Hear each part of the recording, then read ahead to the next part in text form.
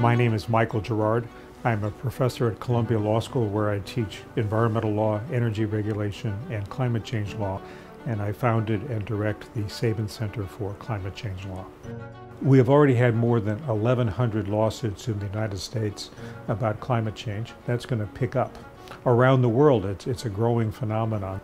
The Sabin Center for Climate Change Law has become the leading center in the world for the study of climate change law, and we greatly benefit from being with the scientists, social scientists, other researchers here at Columbia who feed into our work and we help them with theirs. Columbia's Earth Institute is the greatest collection of climate scientists in the world, and we're the only collection of climate scientists that is also coupled with a climate law center.